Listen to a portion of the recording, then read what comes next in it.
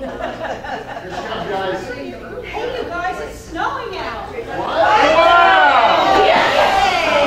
Now we got chain. Really?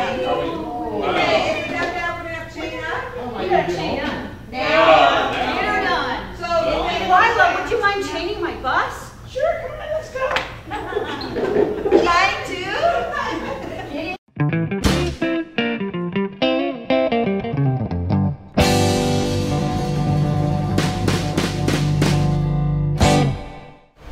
Hello, Mike Hennings here with the Beaverton School District. Today we're here making a video on how to properly chain a school bus. Remove chains from storage area. Place Legrand key, bungees, and wire in storage area so they do not get lost in the snow. For your safety, it's important to remember that while removing the bucket out of the storage compartment to use your legs and not your back. An extra bungee or a small piece of wire would be very helpful for securing the extra links of the chain. Separate chains at side of bus, away from street. Start at one end of chain and lay it out straight, making sure open ends of cross links are up. Work from one end of the chain to the other to make sure all the outside links at cross links lay flat on the ground. If they don't, the chain is twisted. Hold chain at last link that lies flat. Then move towards the spots where it seems to be twisted. The chain will show you which way you need to turn to untangle it. Here's an example of what a twisted chain will look like. Here's an example of a properly straightened chain. After the chain is untangled, you are ready to hang it over the tire. Make sure when you pick up the chains that the Legrands will be on the outside of the tire. For smoother installation, lay the chains both in position on the ground for proper installation. Stand on the side of the chain with the Legrands near your feet. Pick up the chain on the side without Legrands at about the 4th and 6th cross links. Slide the chain up over the top of the tire. This should allow just enough chain to hang down in back of tire so you can tuck it under the edge of the tire and it will not slip when you back up. Always have the extra chain length at the front of the tire so you can back onto the chain and hook the chain at the front of the tire. You don't want to fight the mud flaps. For your safety, be sure to bend at the knees to pick up the chains. Hang chains on both outside duals. Tuck ends at the back of tire under the tire. Back bus approximately 2 feet or the width of the front passenger door, so the end of the chain clears the front of the tire by 6 to 10 inches. Before backing over the chains, make sure to double check for these major points. The Legrands, the link locks, and the cross chain hooks are all facing outward on the outside of the tire. Also be sure that the cross links are facing upward. These allow for traction in the ice. You can measure the distance to back up by putting a mark in the snow at the back side of the front passenger door. Then back up until the mark in the snow is at the front of the door.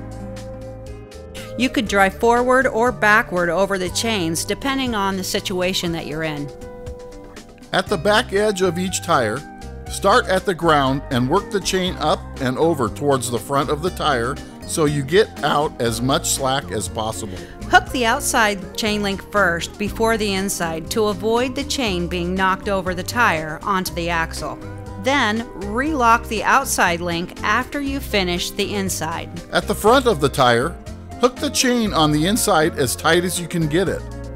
If more than 2 loose links are left hanging, make sure you wire them up so they don't do body damage by hitting the undercarriage, taking off paint, or hitting against the tire. Hook the outside of the chain as tight as possible. Make sure the extra links are hooked away from the tire so they can't rub. Use your Legrand key to tighten as many Legrands as possible.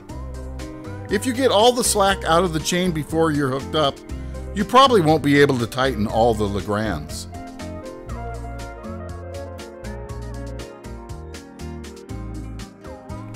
Place 2 to 3 bungees on each tire chain.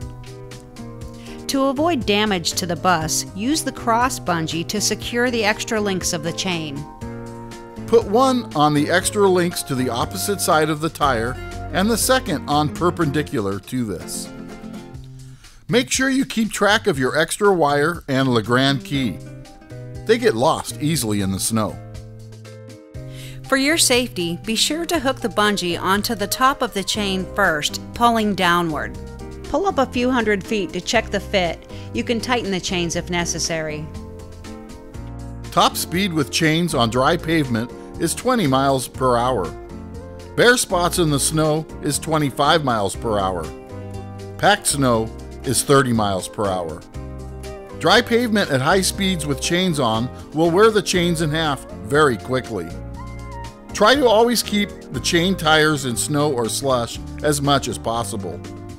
Stay away from dry pavement if possible, or stop and take your chains off if all the snow is gone.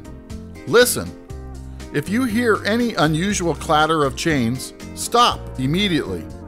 If an outside link breaks and chain wraps around inside dual, this equals road call. Very long trip, very impatient passengers. If you are going slow, stop immediately. You may be able to unwrap it from inside dual. Use extra links to repair chain and continue on trip without too much inconvenience to your passengers. If a crosslink breaks, it will hit under side of bus, which can take off paint or dent bus body. This equals body work. You should wire both sides of broken links to both chain sides so they cannot cause damage. To remove chains, unhook all bungees and loosen Legrands.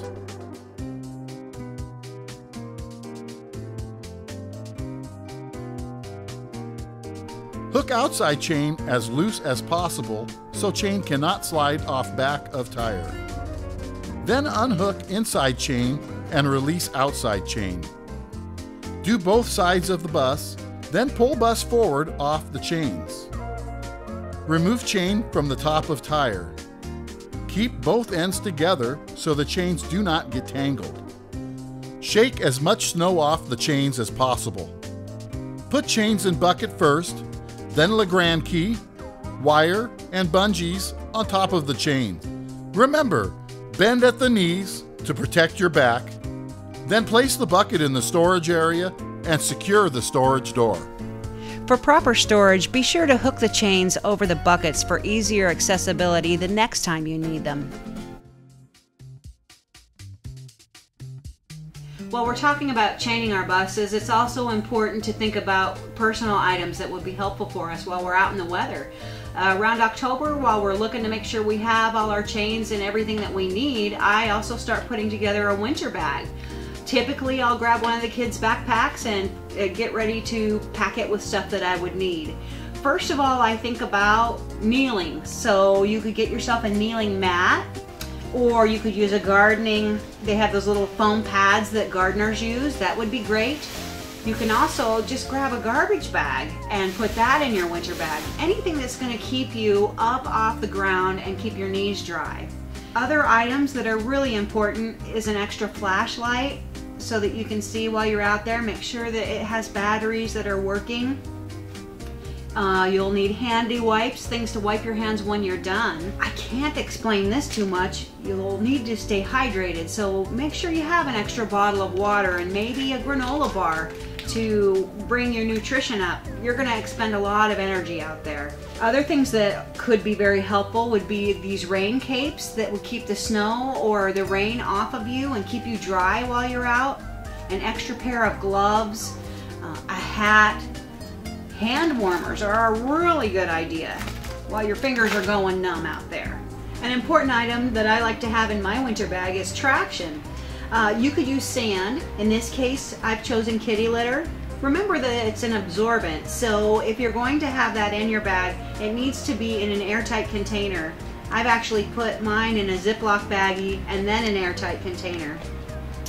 Some things that you could use the traction for would be if you'd gotten yourself in a rut before you put your chains on, you could use the traction either ahead of your tire or behind it in order to get a little extra oomph out of the hole. Another area that's really important would be for the children's safety. This could be sprinkled outside of the loading door, so as the children are loading and unloading, they have traction as well. While we're talking about traction, here's a funny little item that I like to have in my bag, if you have them. And they're little traction devices that you can put on your shoes. Many times you hear on the radio cases where a bus driver has fallen before they even got to the tire. Something like this can be placed on the bottom of your shoe tread so that you can actually have traction while you're walking around in the snow around your bus. These are all really cool items to think about. You might think of something that I haven't brought up. If you needed more ideas, go to our training department and they have a list of things that you could put in your bag for winter safety. Remember, before snow and ice hit, be looking over your route for dangerous areas. Shady spots, hills, high traffic areas, bridges, and underpasses. Start looking early for areas on your route that would be safe for you to pull over and chain up. The #1 mistake in winter driving is waiting too long before you chain your bus. So chain up early. It is our hope that our video will help you successfully chain your school buses in the future. Thank you very much.